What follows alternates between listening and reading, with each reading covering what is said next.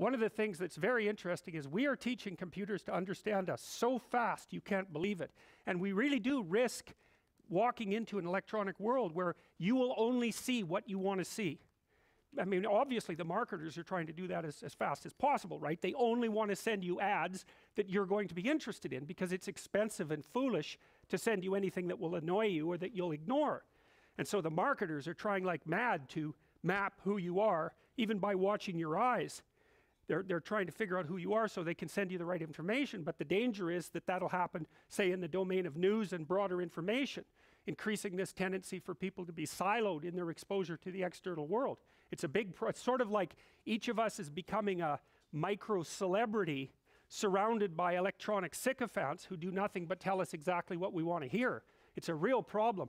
Karl Popper, a famous philosopher of science, said that one of the things that you should do, and this is akin to the Piagetian view, is you should always look for information that contradicts your current viewpoint. Now that's painful, right? Because who wants their axioms contradicted? It can take you apart.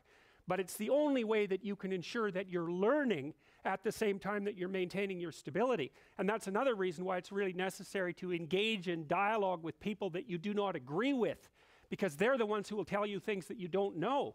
It's of crucial importance in the maintenance of your own stability. The worst thing that can happen to a person, no, because there's many horrible things that can happen to a person, but one of the worst things that can happen is that you find yourself in a situation where no one is offering you corrective feedback anymore, because you rely on the corrective feedback provided by other people to keep yourself sane, to keep moving in the ever-changing environment. And if you cut yourself off from that feedback, then you end up static and shrinking. It's really not good. You get less and less competent, you get less and less confident, and the threats outside of you loom larger and larger.